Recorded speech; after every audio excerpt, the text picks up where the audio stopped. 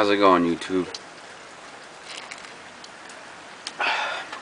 Polish Piper here.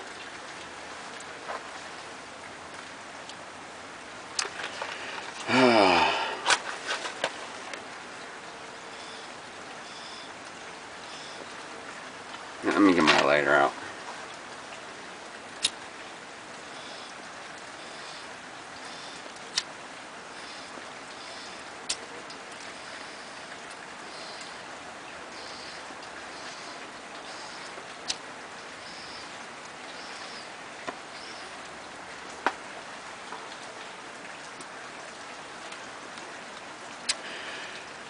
Specifically, how's everybody on the East Coast of the States?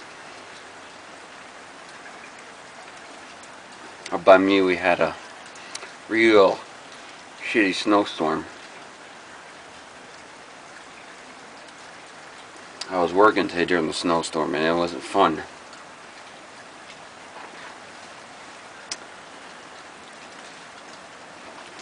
First part of my day was alright. Then we get a call to take a patient with a internal bleeding in the head, take it from a hospital in northwest New Jersey.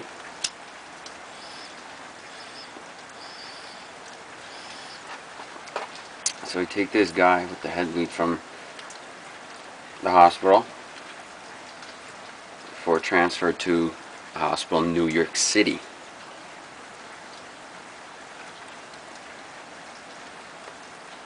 And man, well, the reason he was going to New York City is because they couldn't find available beds in closer area hospitals in New Jersey. So they found a bed in New York City. But I tell you, it was a pain in the ass because there's snow, slush, rain, asshole drivers out on the road. And I've got a critical patient in the back that I've got to worry about. And two other people, my EMT partner and my nurse partner.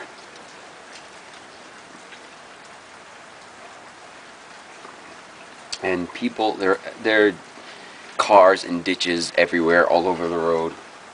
I see this all the time. I can say what I want because I've been doing this for 10 years and I see the worst of drivers.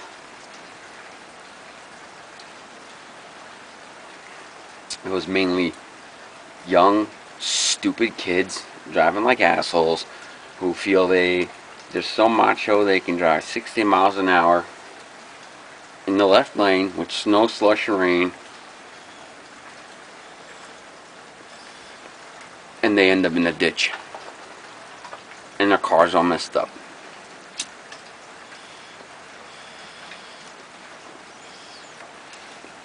And there are some very inconsiderate asshole drivers too that don't yield to ambulances. And I was driving with my lights and sirens going. I'll be behind somebody in the left lane for miles, blaring my horn, going on the PA, and telling them to get the hell out of my way. But they don't. So instead of a 35-minute trip into, no, I'm sorry, about 45-minute trip into the city, it took way longer than that. Almost close to 2 hours.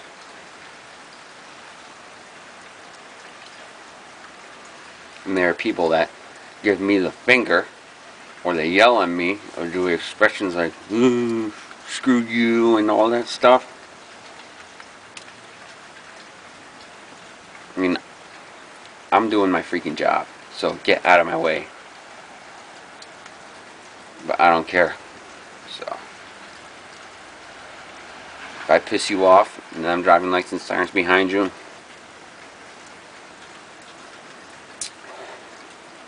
oh boy. I'm back home now. Today was my Friday.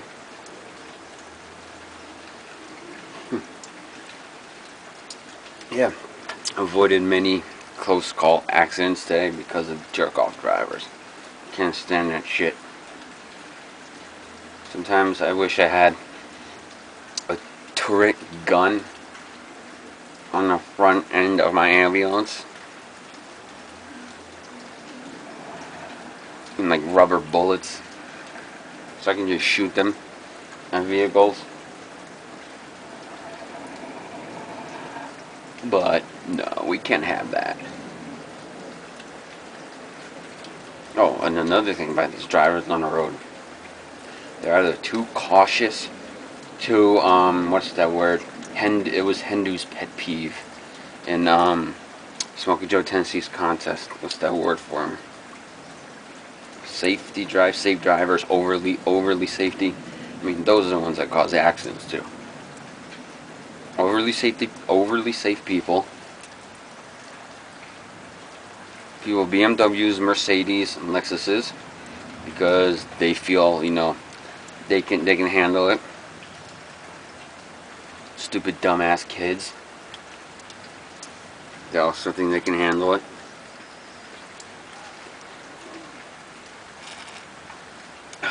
Yep.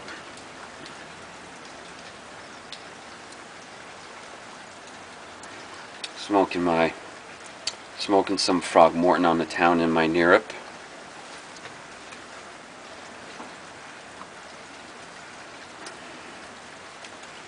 One of my first pipes.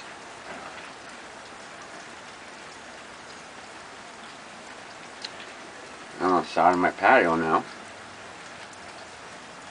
Let me see if I can show you guys what my property looks like. Well, I can't say it's my property. Hold on. How do I turn this shit? Ah, there we go.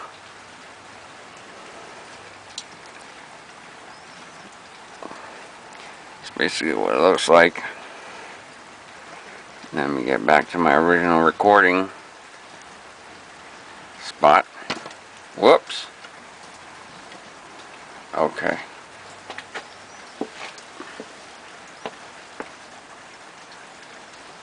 So today, at the end of my day, I'm getting ready. I'm swiped out already, turning in my keys.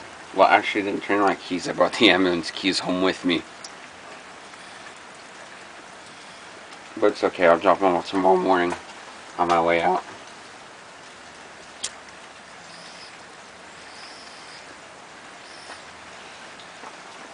And so, the director of my company,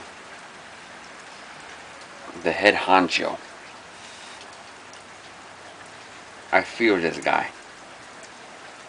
Why, you might ask? For all you people out there in the community who don't fear people, I only fear 3 people. Number 1 being God, because He's my maker. He can do with me whatever He pleases.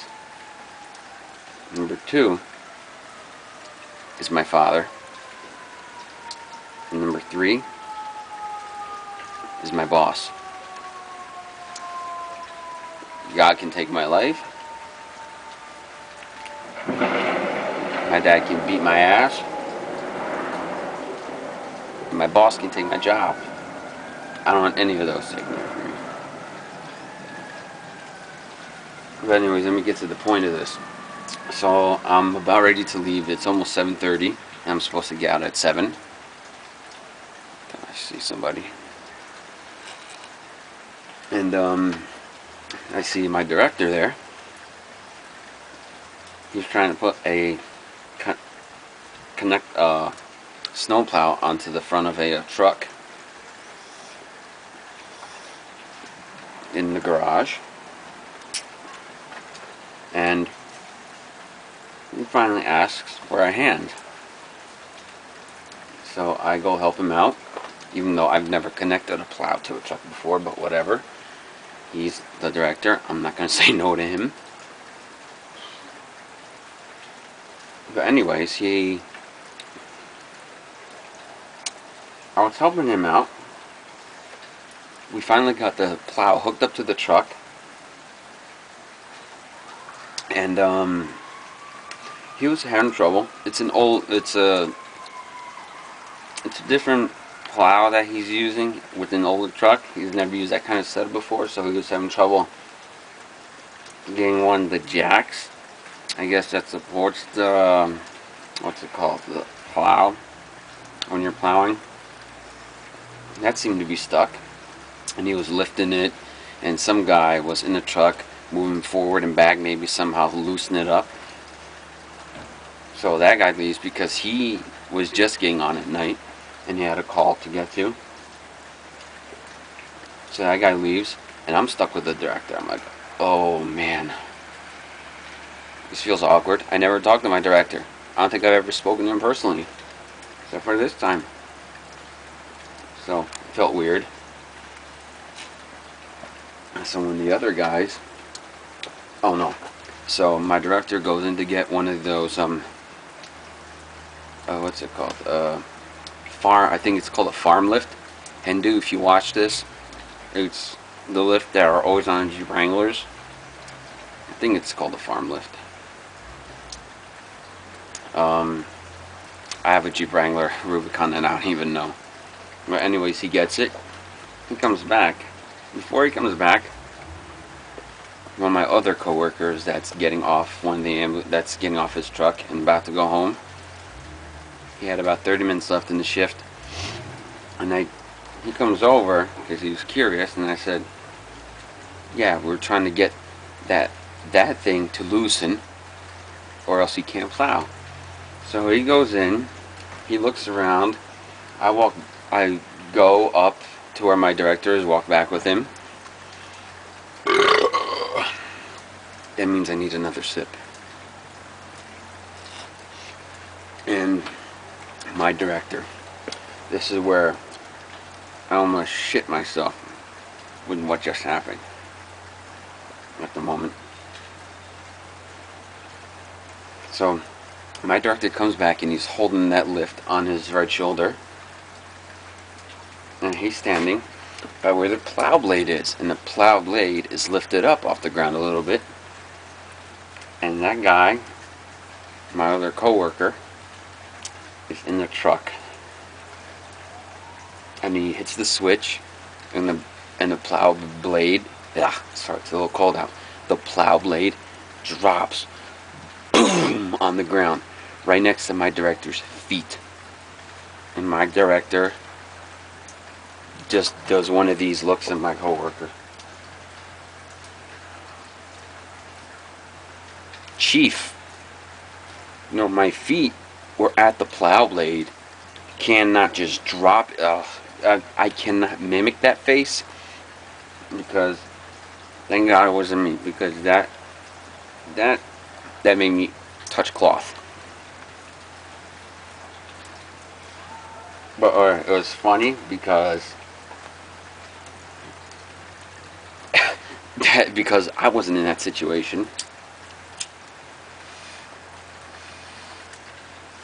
But also scary because I've never talked to the director, and the first time I really kind of get to know him, he's very pissed. So we finally get the plow whatever blade hooked up, and it's functioning.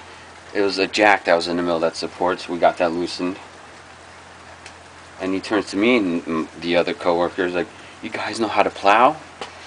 I'm like, "No, I mean, I'm not good at this machinery. I don't want to hurt. I don't want to damage any property." Because yeah, I'm Pollock, da-da-da-da-da. That's what everybody else would say. But he's like, "Okay, no problem. You'll learn tonight." I'm like, 7:30. I gotta go home." He's like, "Don't worry, I'll teach you guys." I didn't tell him that I'm leaving yet. He's like, "You guys don't got anywhere to go, right?" Well, I'm not gonna say. I can't say no to my director. So it would have been clever to be like, "You know what? I will stay here with you." Because then I could brown nose up to my director and get to know him. after what just happened, after his feet almost got severed off, I'm not hanging out with my director and getting to know him that way. I barely see this director around. Only when like shit hits the fan at work or something. Something happens. Or there's some big corporate thing. The last time I saw him was in February of this year when Buddy Velasco, the cake boss, came to one of the hospitals and did a helicopter cake for us. That's the last time I saw him. He saw me. He knew that I worked for him. But yet wouldn't say anything. So I wasn't going to hang out with my director for a couple more hours. Me driving the plow and him sitting next to me shooting the shit and telling me how to drive a plow. I'm sure I know how, but 7:30, 30 minutes out late. My Friday of tomorrow. Nah, I'm sorry. And I was already swiped out.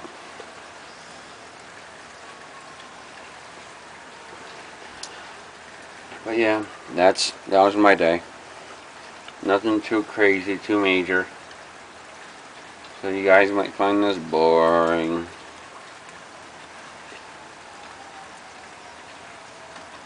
But let's see, what else could I mention? Oh, OldPipePops. If you're watching, and I hope you're recovering well, recovering fast, as best as you can. I've been saying a prayer for you every morning on my way to work, OldPipePops. So I'm sure my prayers and everybody else's prayers and the mojo going your way is going to help you get better much faster.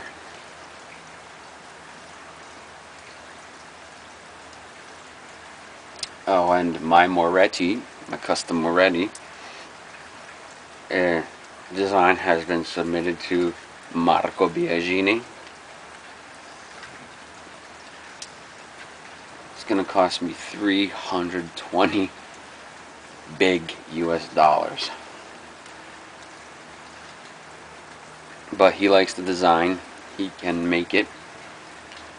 I think he's already started on it. He just has to find a different stem for the design I want. Because I'm ordering a big pipe.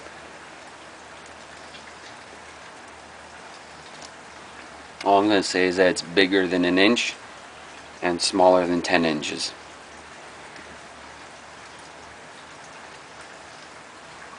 So, yeah. Who else can I mention? Oh, Smokey Joe, Tennessee, and Smoking+Pipe+Pipe.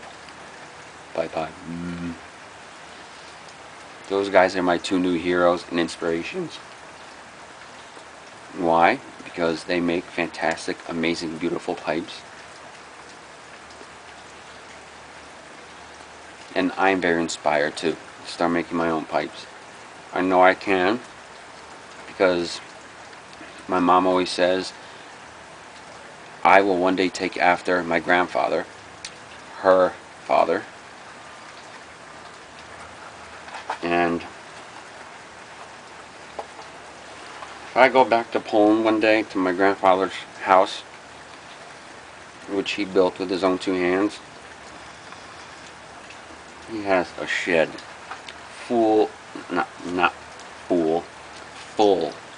of tools, woodworking tools. I mean old school woodworking tools.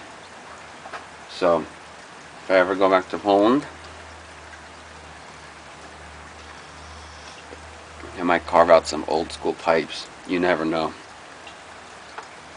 I've been very inspired by the piping community. My wife just loves how everybody's accepting me into the community.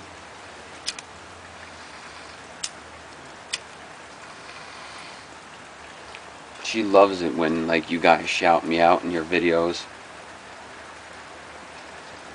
She especially loved it when Dagner Jr.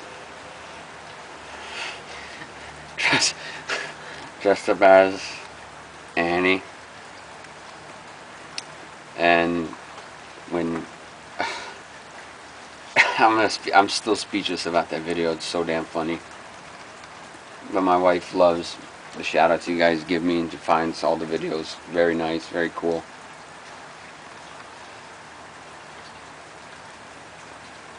So, man, I don't know what else to say. It's raining, it's freezing out, but it's supposed to be good the next couple of days.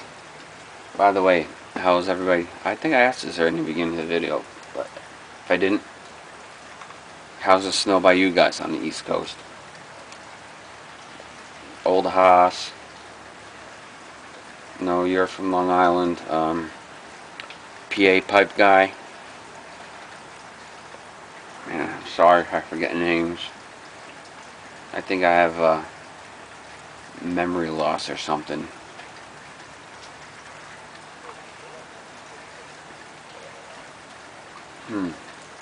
I don't know. Let me have some magic hat.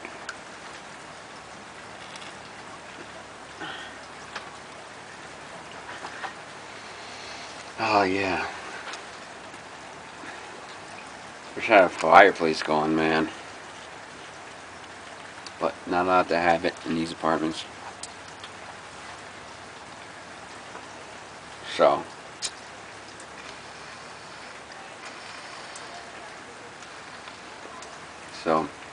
I'm gonna get going now. Finish my pipe. Edit and upload this video. So guys, comment away. Oh, and I'm at about 160 or so subscribers. So for my 200 subscriber contest, nice prize giveaway. I have one pipe already in the gift bag, some tobacco, and I plan on putting another pipe in the gift bag and more tobacco, and maybe some, you know, knickknacks. I'm gonna keep adding on even until the contest is finished. So it's coming out of my own pocket. So because you guys have done so much, I decided to reward you guys because you're all so cool.